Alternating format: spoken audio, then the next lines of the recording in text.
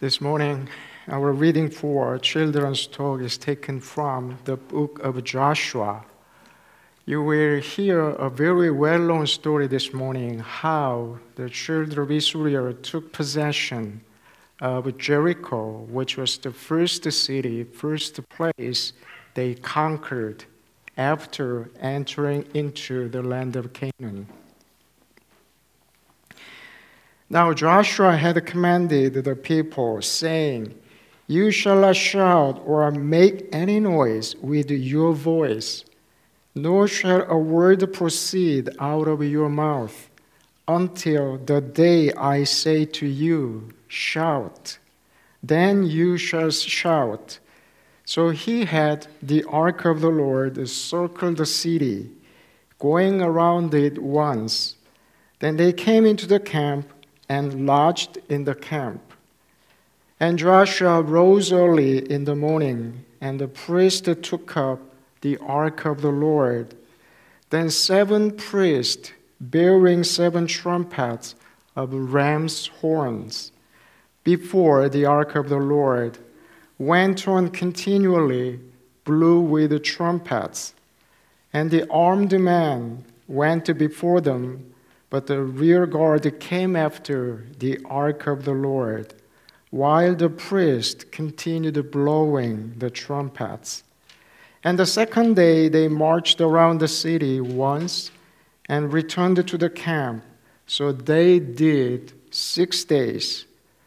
But it came to pass on the 7th day that they rose early, about the dawning of the day, and marched around the city 7 times in the same manner.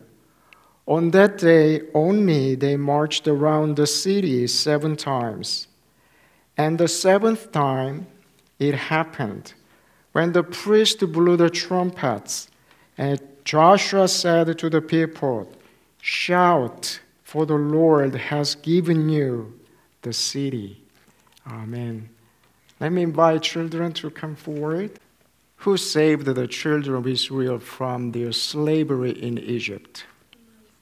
Moses did that.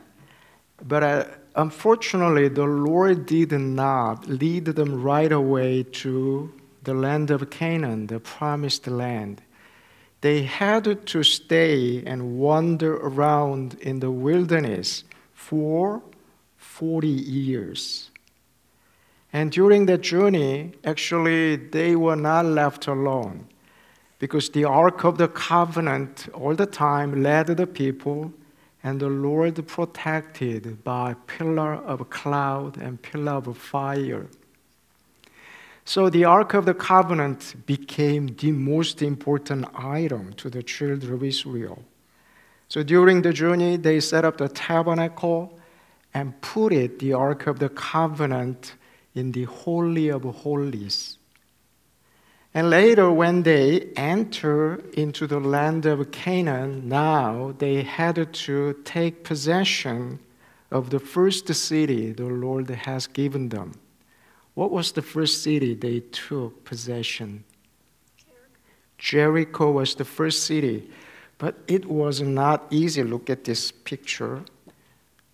They had very sturdy and mighty walls around the city.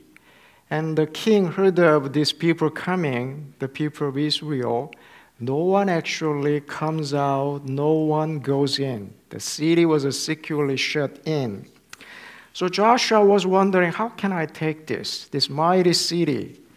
But we know that the Lord will help him. So the Lord gave a clear instruction. This thing you will do. For 7 days you will march around the city. For 6 days you will do it once a day. And the priest will be blowing trumpet. And the other 7 priests were carrying the Ark of the Covenant. So they did that for 6 days. But on the 7th day the Lord told him, "You can circling for 7 times. But at the 7th time, after blowing the trumpet, the ram's horns, Joshua will say, 'Shout,' And all the people there are supposed to make very great shouts at the top of their lungs. And the people did that. And do you know what happened after that?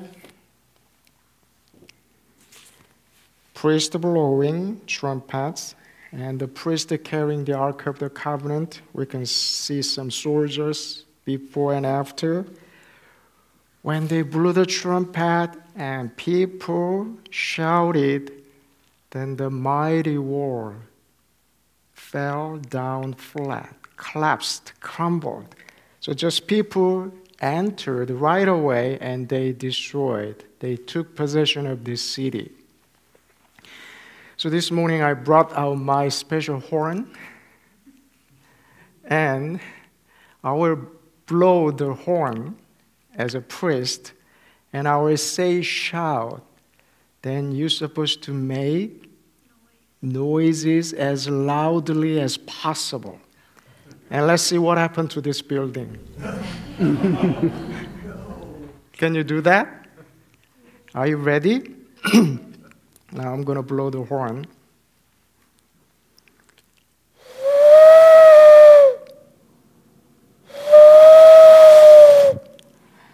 Shout! I don't think this can do anything. It's too weak. Can you do it again? Make it better this time? You ready? Let me blow the horn. It's very hard to blow the horns.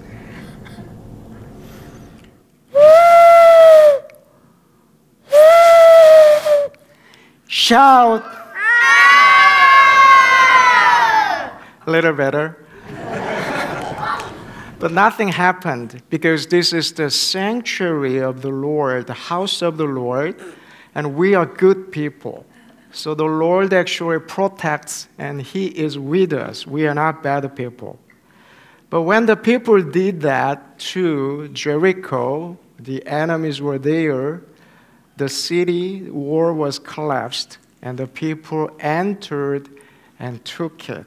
And that was a very easy victory because the Lord helped them. But let's remember that. How did it happen? Even though they blew the trumpet, they made noises, but the most important thing they followed, they guided them was the Ark of the Covenant. What's in there? Why this is so important? Because made of gold? Not really. 10 Commandments, the teachings of the Lord. So we need to follow the teachings of the Lord wherever we are led by the teachings of the Lord, and we can crumble all the barriers when they are evil, and we will be successful. Amen. Please go back to your seats. Please bow your head for blessing. The Lord gives His angels charge over you to keep you in all your ways. Amen. Our second reading is taken from the same book, Joshua chapter 7. So the Lord said to Joshua, "Get up. Why do you lie thus on your face?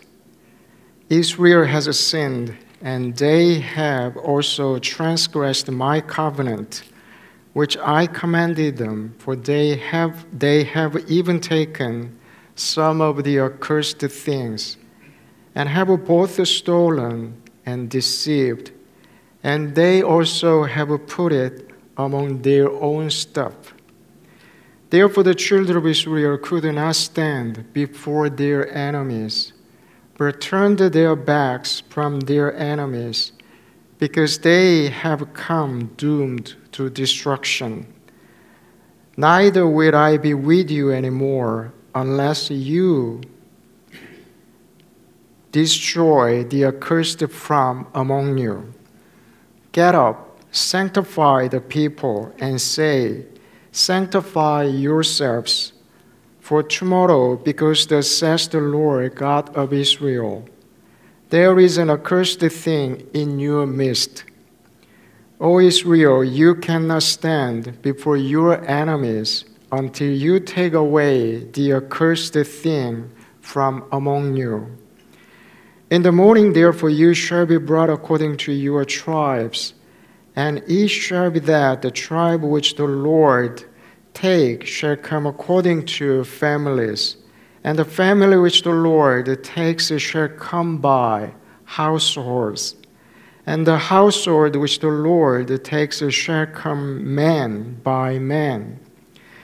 Then it shall be that he who is taken with the accursed thing shall be burned with fire, he and all that he has, because he has transgressed the covenant of the Lord, because he has done a disgraceful thing in Israel. So Joshua rose early in the morning and brought Israel by their tribes, and the tribe of Judah was taken. He brought the clan of Judah, and he took the family of the Zarhites, and he brought the family of the Zarhites man by man. And Zabdi was taken. Then he brought his household man by man, and Achan, the son of Carmi, the son of Zabdi, the son of Zerah of the tribe of Judah, was taken. Now Joshua said to Achan, "My son, I beg you, give glory to the Lord God of Israel, and make confession to him, and tell me now what you have done. Do not hide it from me." And Achan answered Joshua and said, "Indeed, I have sinned against the Lord God of Israel. And this is what I have done. When I saw among the spoils a beautiful Babylonian garment, 200 shekels of silver, and a wedge of gold, weighing 50 shekels, I coveted them and took them. And there they are, hidden in the earth, in the midst of my tent, with the silver under it." Our further reading is taken from the work Heavenly Secrets, Arcana Celestia, 8391.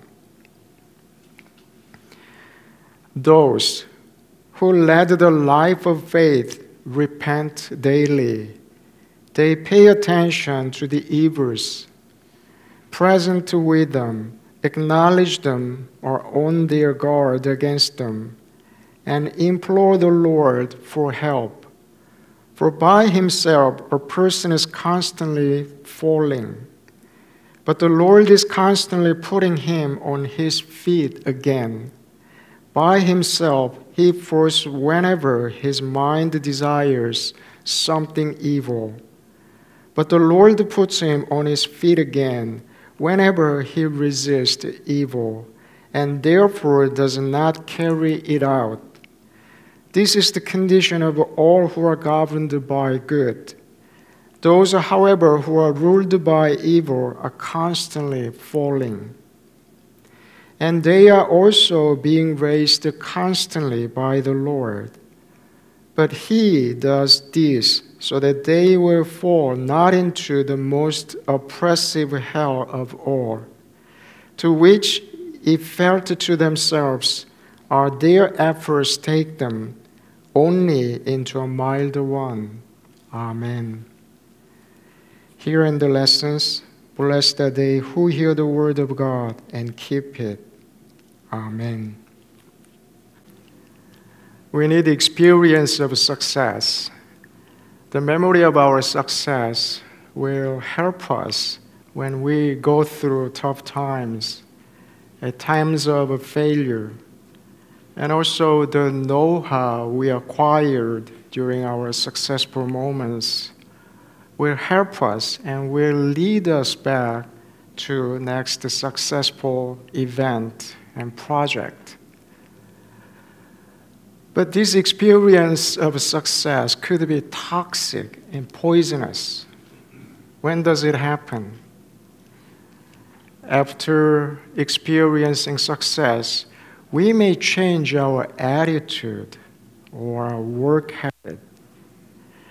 Sometimes we become too much self-confident and we become arrogant, and we may not put enough energy or efforts to the project, to the task we're working on, because we think we can do it easily.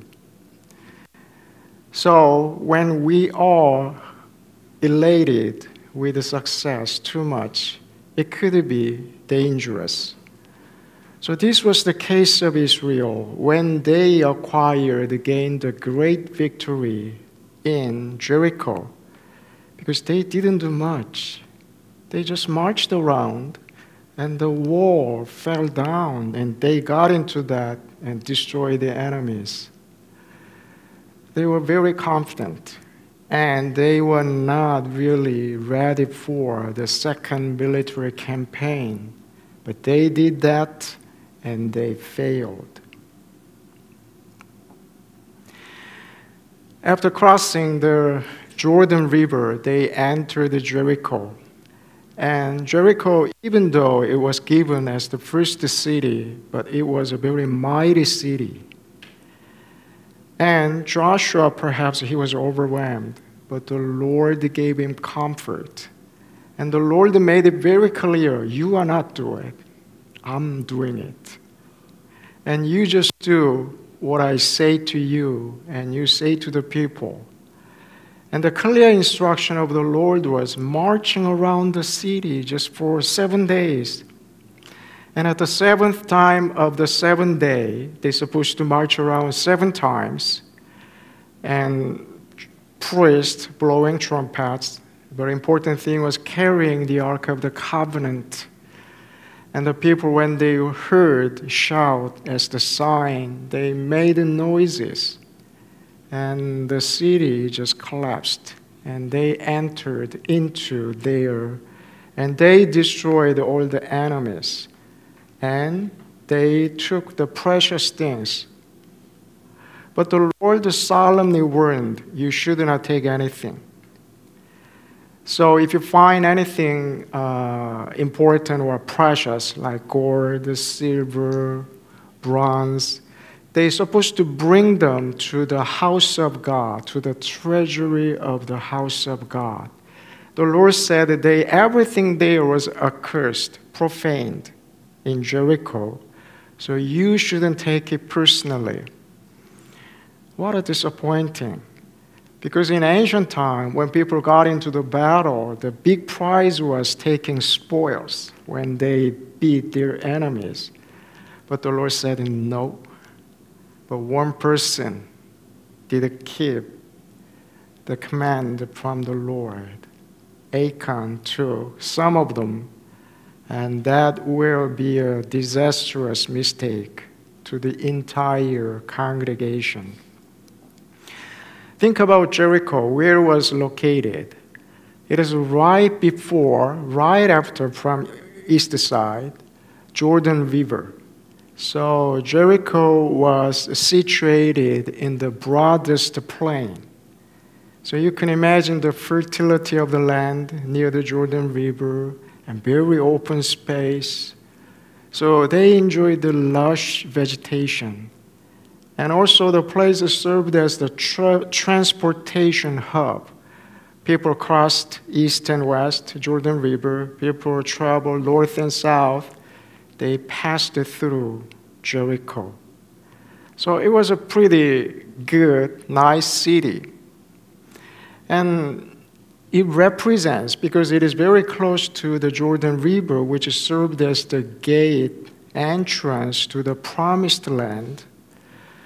It represents instruction of the teachings of the Lord, but very simple and introductive teachings. Perhaps 10 Commandments, and maybe some teachings in the Old and New Testament. But because the land was very fertile, Deuteronomy and other places, they call the city as the city of palm trees. Perhaps they had many beautiful palm trees there. And palm served as the emblem of a victory and emblem of the Lord. Especially the palm tree, the city of a palm tree pictures the first of life we need to know, which is the acknowledgement of the Lord. And every goodness, everything good, every good thing, and also salvation is from the Lord. That's the meaning of the city of palm trees. So it's a very, in a way, rudimentary, but it's a fundamental understanding and concept. We need to acknowledge the Lord, and also we should confess every single good comes from the Lord, and our salvation comes from only the Lord. So the Lord gave very easy success and victory. But here, think about the components involved in their victory. They didn't train hard. They did not invent advanced weapons. They just marched around, carrying around the Ark of the Covenant, following the teachings of the Lord.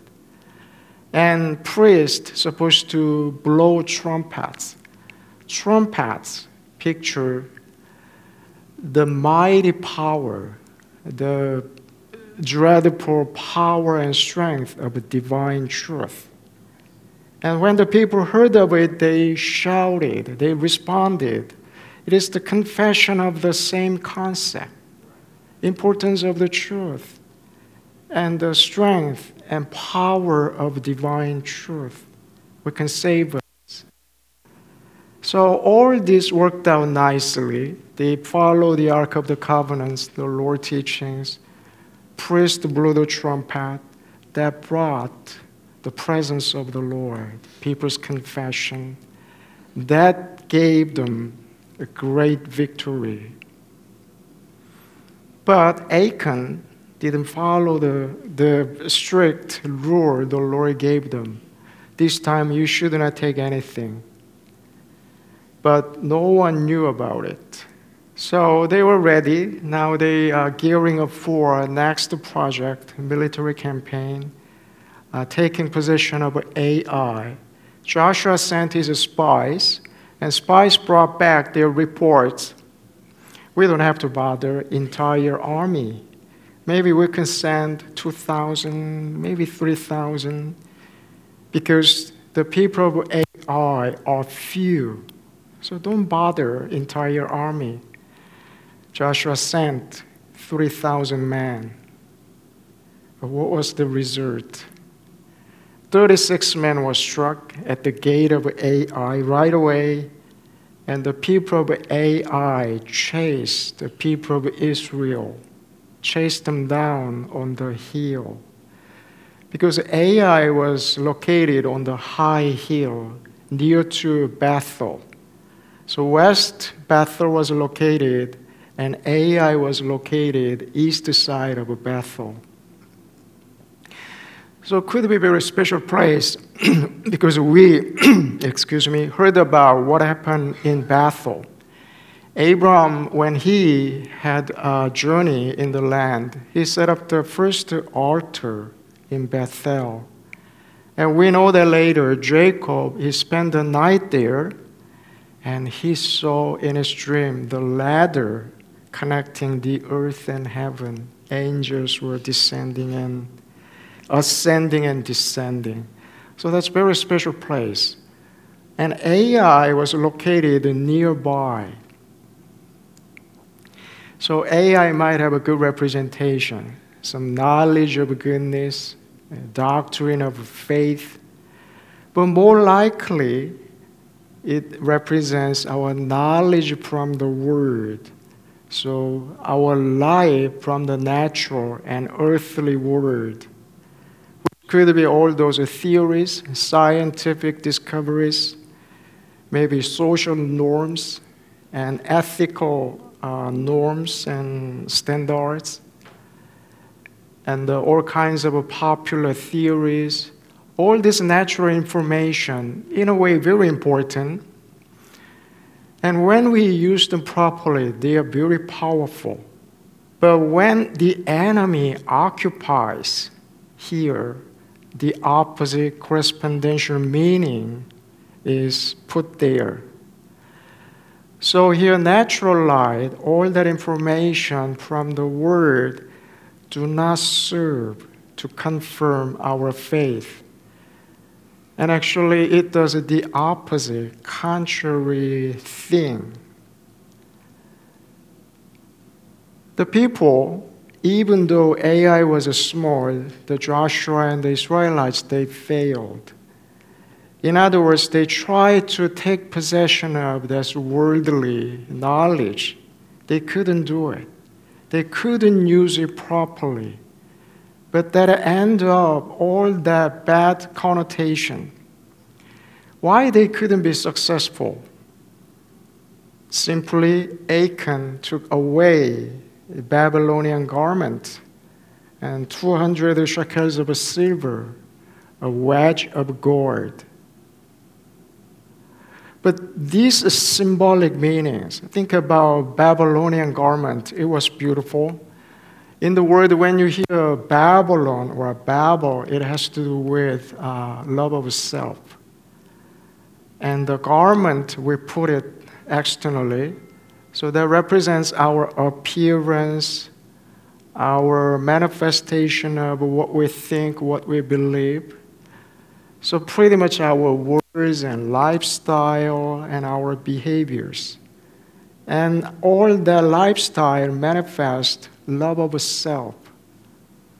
Because silver and gold, our understanding and our affections and loves support that lifestyle, serve as the principle for doing evil lifestyle. So as long as we have the strong connection, close connection with that selfish lifestyle, we cannot take back.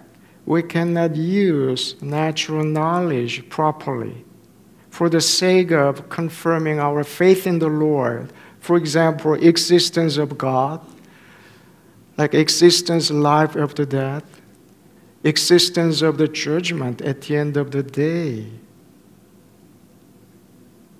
So they failed, and Joshua became very ashamed. He put his face, and he was very disappointed, and their hearts were melted like water. That's a literal description, how the people felt after their failure. Especially after gaining amazing triumph first time, very easily, just marching and then took possession of it.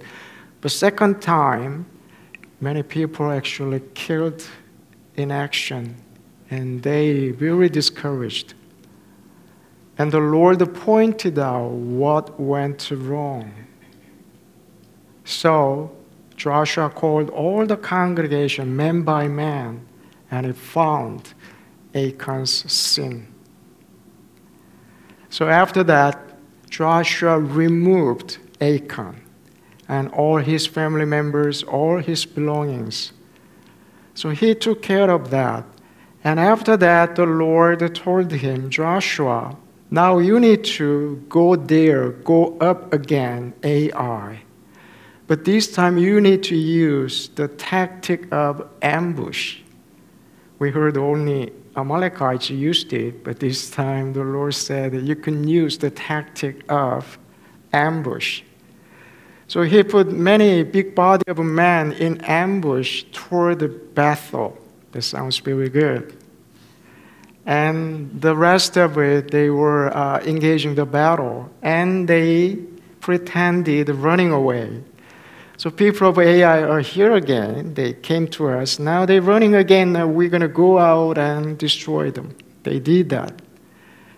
And while the Ai, the city, was emptied out, the people who were in ambush jumped out and took the city, set on the fire. So the people of Ai were sort of stuck between Israelites. And that's how they got Ai, the city. So this means we are returning back all those knowledge from the Word, light of the Word in a proper place, so that they can serve for the higher purpose, to believe in the Lord, to believe all the teachings of the Word, and to give us clear understanding and reason why we need to follow the teachings of the Lord, why we need to follow the Ark of the Covenant in conquering anything in the Word. Our life in the Word is entering and conquering the given land. It's in a way very tough because there are some evil people living there already and they don't want to give up. So we need to engage all the battles, the spiritual battles. Those evil people in the land indicate all the evils and false ideas in our minds, in our hearts. So removing them, defeating them, destroying them is part of our regeneration. It is a process, our entrance to the Lord's heaven, eternal kingdom. The first city the Lord gave to the Israelites was Jericho.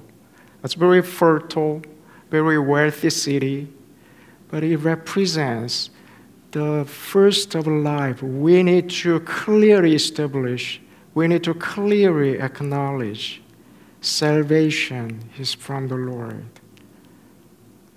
And all goodness, whatever we do, actually comes from the Lord. We need that clearly first time. And then we are ready to move up to AI, to bring back all those natural knowledge, all the civilization has discovered and has made and collected, all that information, and we can use that for the sake of the Lord, for the sake of our faith. How wonderful the power.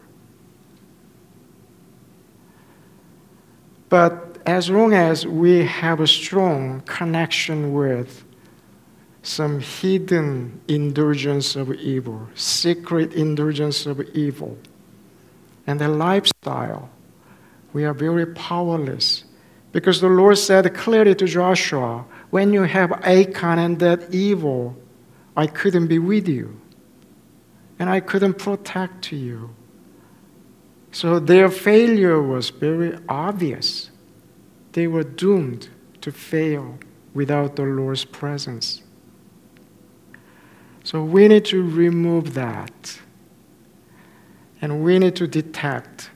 Actually, circling around, marching around represents examination. It's kind of, look at that. What's the possibility and how can I take it? The people marched around the city. So we need to check our minds and marching around, see whether we have anything hidden evil, anything false idea we are enjoying secretly. Then we can be empowered to move on, to take down, to take possession, anything which is necessary. So here many things are kind of neutral. Even the accursed things in Jericho, because the Lord commanded the people of Israel, bring them to the treasury of the house of the Lord. So all that knowledge and teachings out there depends on how to use them. So when they are possession of evil people, enemies, they represent all bad things. But when they come to good people like us, hopefully, we can utilize them for the sake of goodness. In this process, we can do nothing without the Lord, as we have learned from this story. But to be with the Lord, to have His presence, to make it His dreadful power, omniscience, omnipotence available to our battles. We need to engage fighting those hidden evil and secretive indulgence of evils and false ideas. And after that, the Lord can be with us. And we need to follow the Lord, His Ark of the Covenant, His teachings. And when we hear the trumpet sound, your bell here, we need to make noises as loudly as possible. That means our confession, our acknowledgement. This is so true. This is so wonderful. And see what happens. Every stumbling block bothers us, bothers our entrance to heaven, will fall flat by the power of the Lord.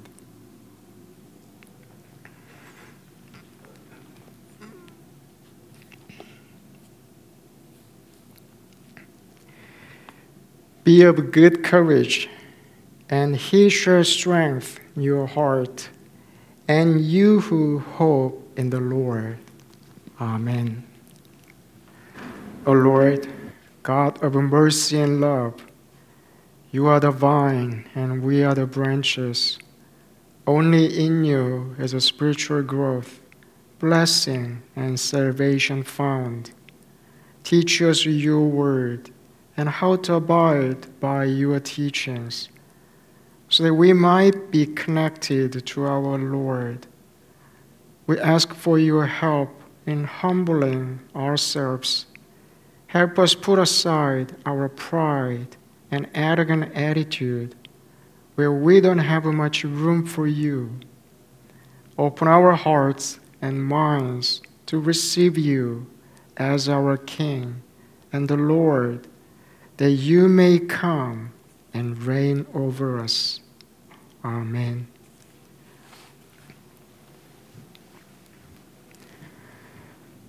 The grace of our Lord Jesus Christ be with you all. Amen.